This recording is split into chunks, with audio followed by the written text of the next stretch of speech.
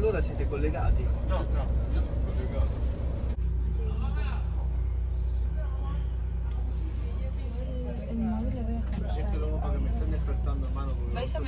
Sunt ca lumea emoțiuni, să cadința, dita, pune de punți.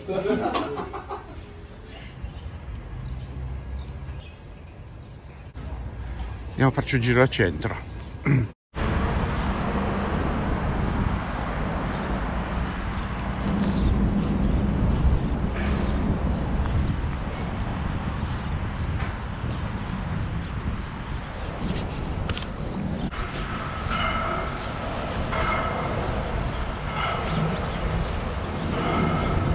Ciao a tutti, un saluto da Tirana.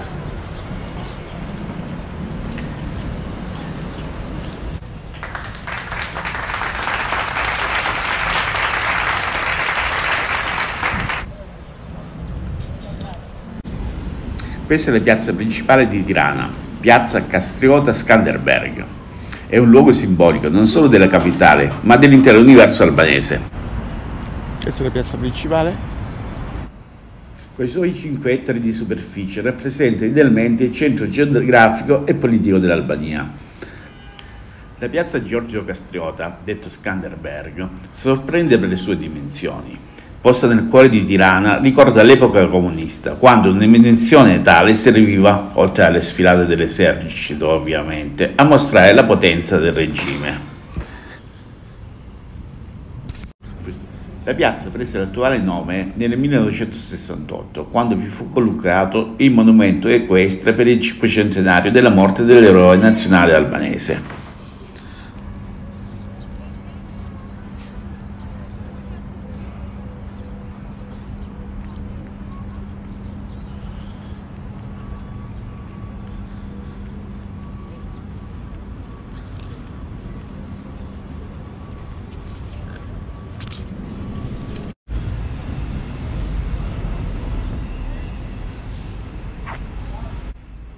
La cattedrale ortodossa della Resurrezione di Cristo.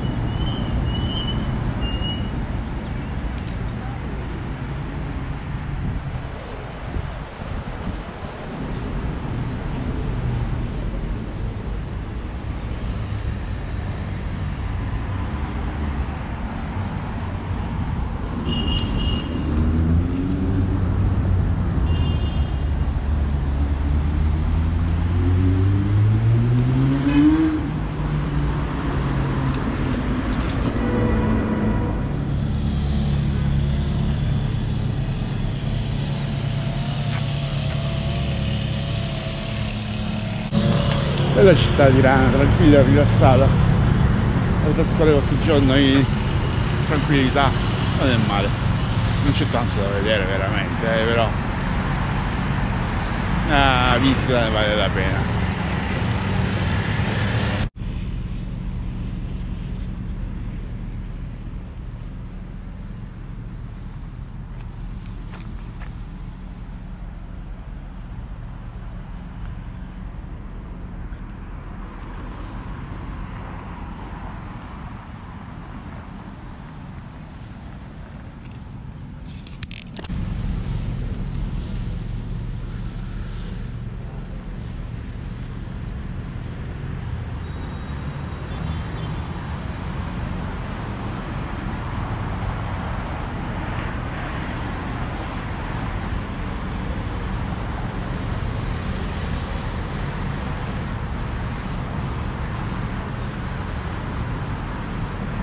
Ecco come si fanno le riprese mentre si guida. Io pensavo ci fosse sempre la macchina davanti, invece montano, attaccano proprio la telecamera sul cofano.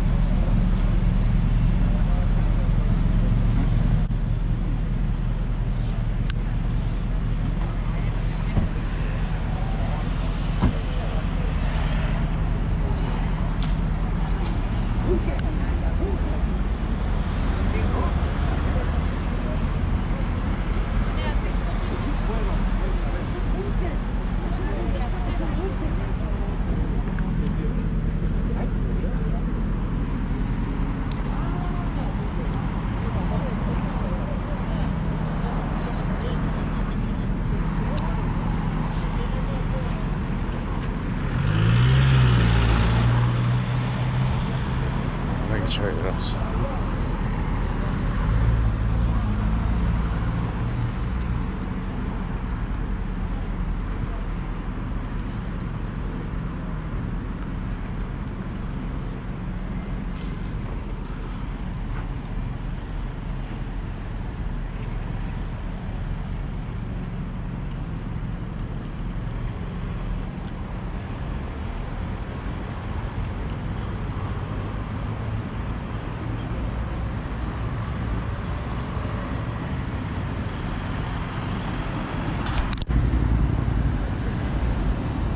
Ecco la moschea, ora la andiamo a raggiungere. Ecco la moschea, ora la andiamo a raggiungere. Qui c'è tutto il faccio da quella parte, mi sa che il faccio. Mi sa che piove, ma vediamo un po'.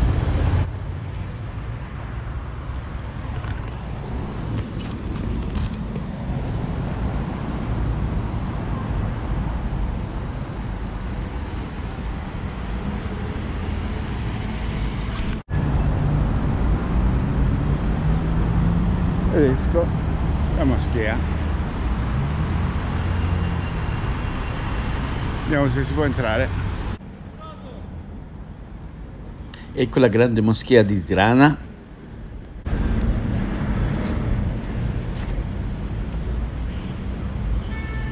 Vedo lavoro in corso.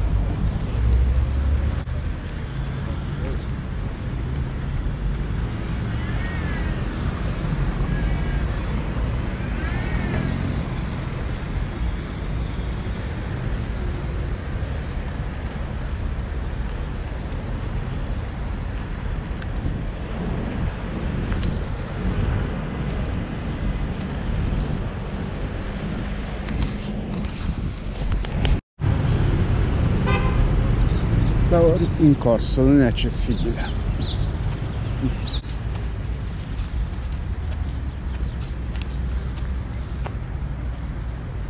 Vabbè.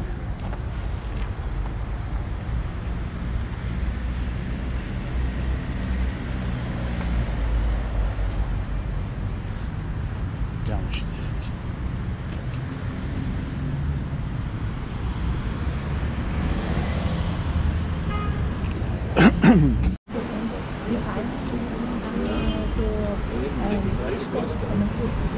Facciamo un giro in chiesa. Niente applausi, niente armi, niente pace d'amore.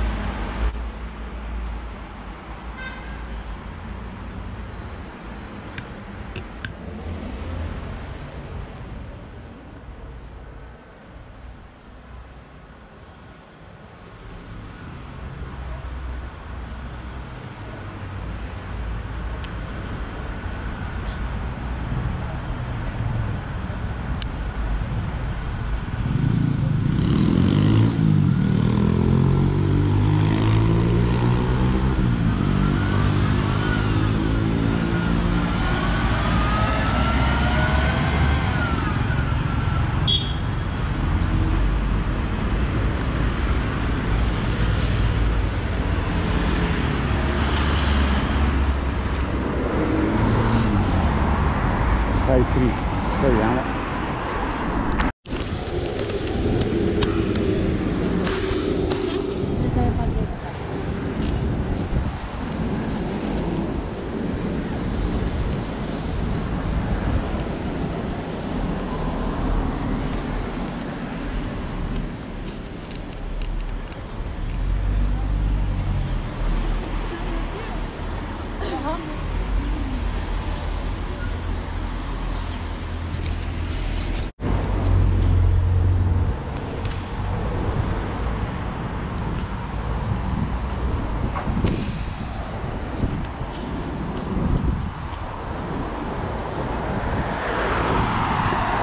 La benzina costa come da noi, 184, ecco, euro 80, anzi mi sa che costa pure di più.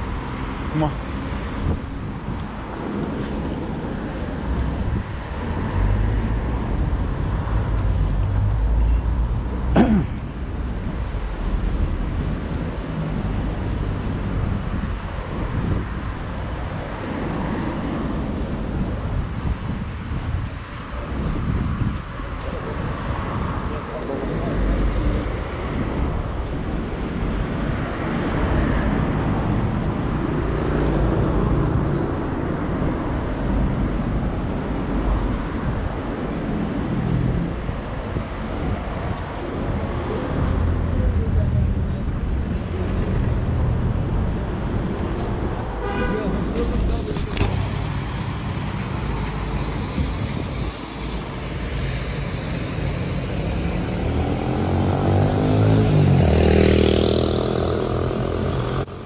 Ho trovato un ristorante che cucina pesce vicino al centro.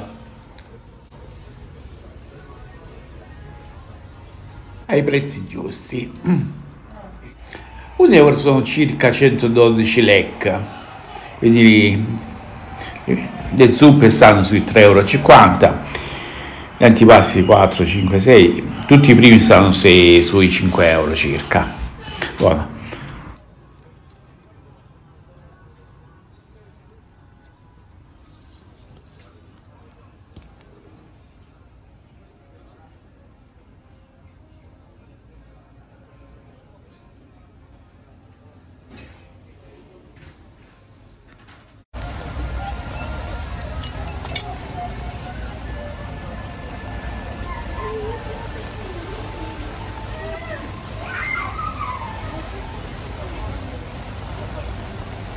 Ho preso una zuppa di frutti di mare e delle linguine ai frutti di mare. Intanto fuori piove. Il posto mi piace, penso che tornerò anche nei prossimi giorni.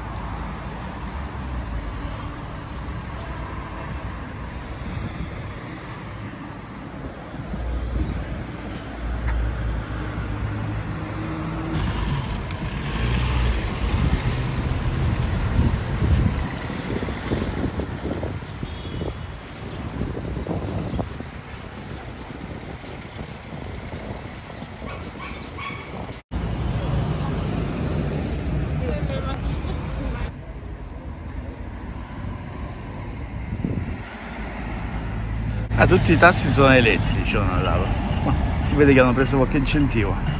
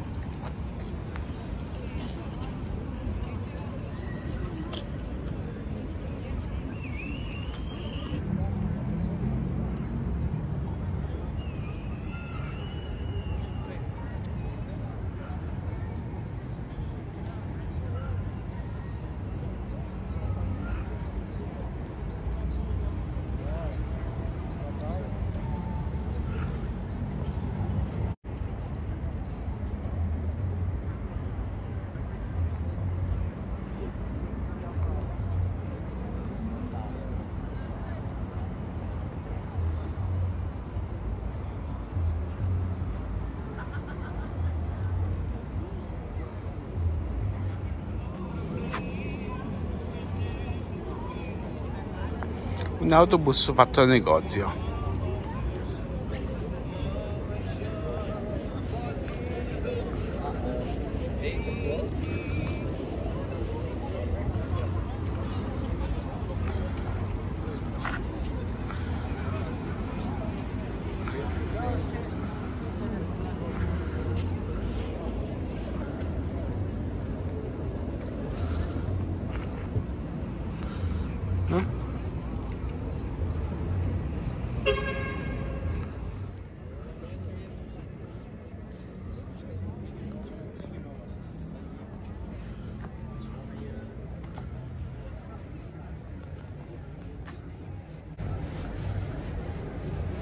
Chiuso?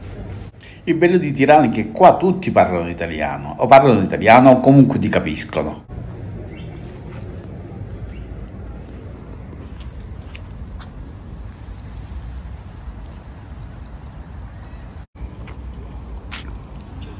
Istituto Italiano in Cultura. Mi è piaciuto il ristorante di pesce, ritorniamo anche la sera.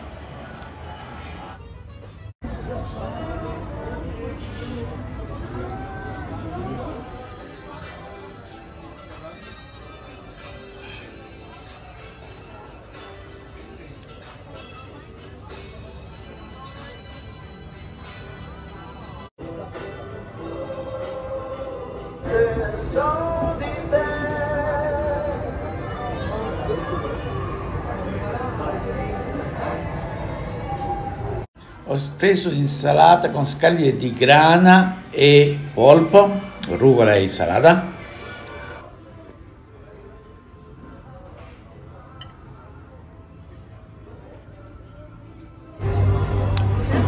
Baccalà al tartufo, non crema di tartufo.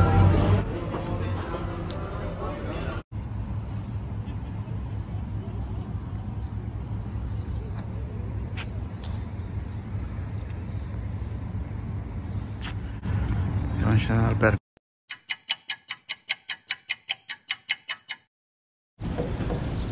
Che bell'effetto che fa il pavimento della piazza quando è bagnato. Questa è la piazza principale. Ora vediamo se riusciamo a visitare quella moschea là, che ieri stava chiusa.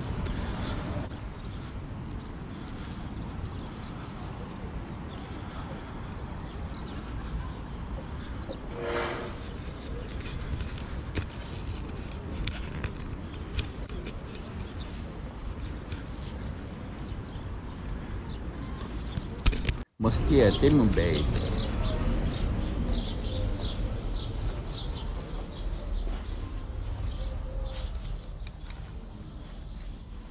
Si può? Shoes? Ok. La costruzione venne iniziata nel 1789 dal turco Molla Bey e completata nel 1823 da suo figlio. Chiusa durante la dittatura comunista, nel 1991 10.000 persone coraggiosamente, vista l'opposizione delle autorità, decisero di entrarvi per pregare e la polizia non intervenne. L'evento fu una pietra miliare nella rinascita delle libertà religiose in Albania.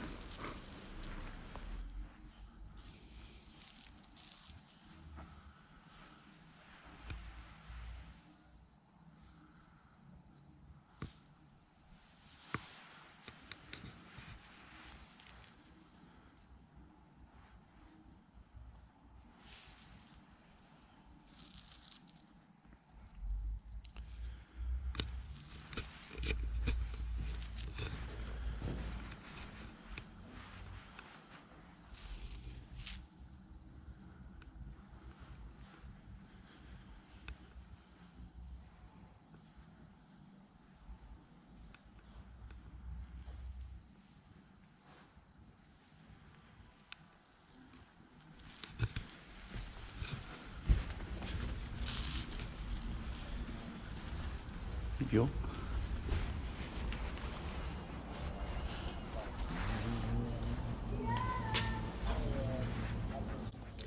Rimettiamoci le scarpe e usciamo.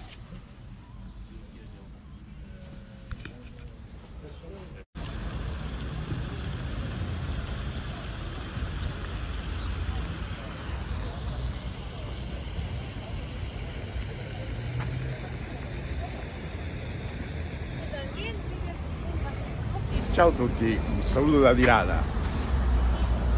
Ecco qua la città.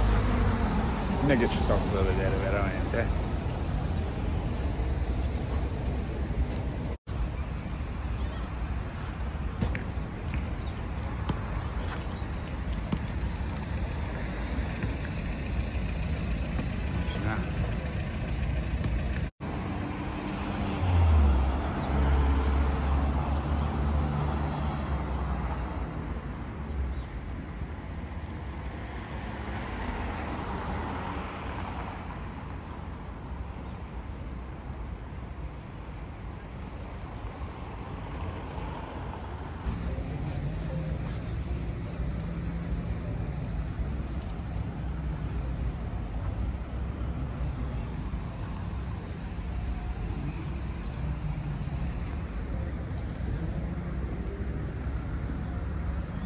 Labirinto.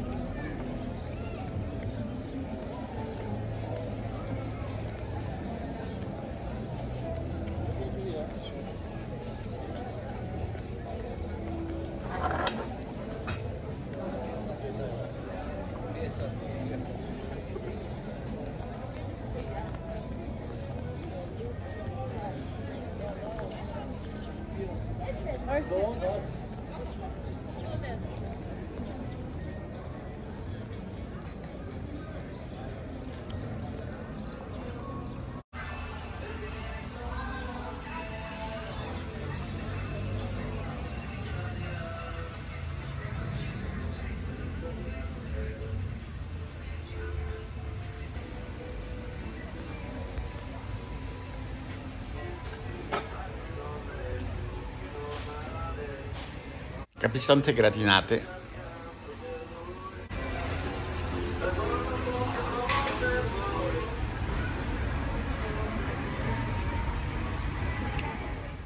E spaghetti ai frutti di mare.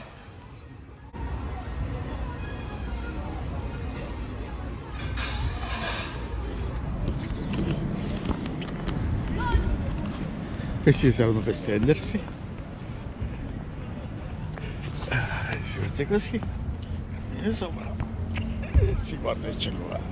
Potrebbe anche dormire, si sta abbastanza comodi. 10 piedi in alto. Ho visto qua in periferia un centro massaggi thailandese. Vediamo un attimo.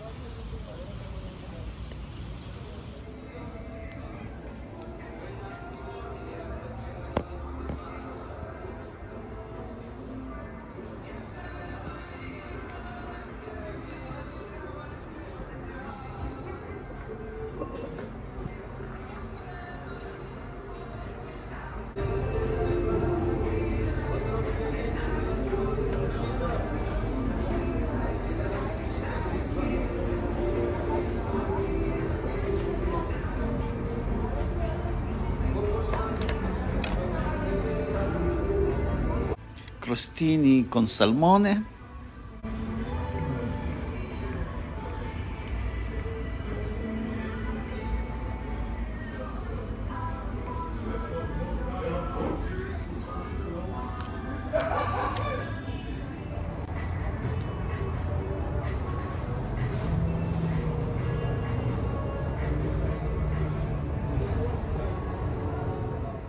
E pasta ai frutti di mare.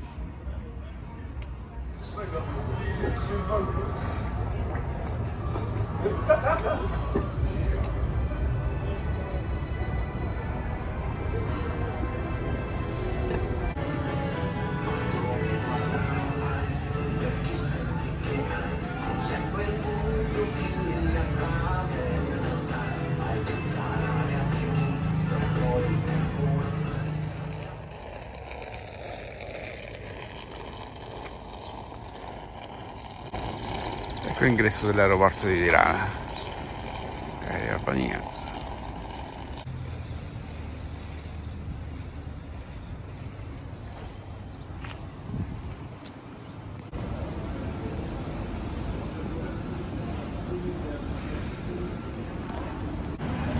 Ecco l'aeroporto di Tirana.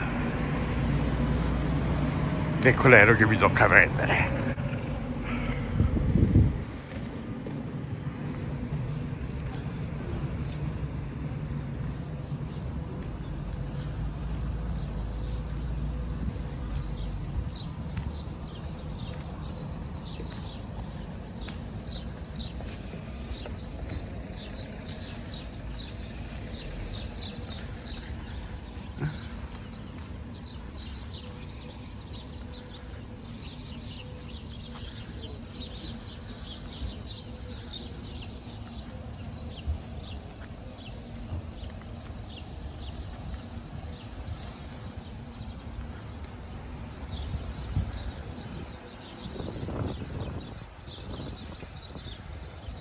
Tirana Release. Questo è un aereo passeggeri, preso un po' dai finestrini. Quello là mi era bello pesante.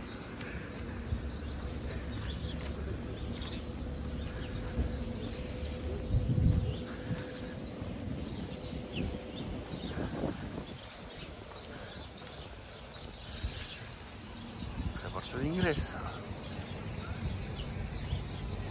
Spazzavetri.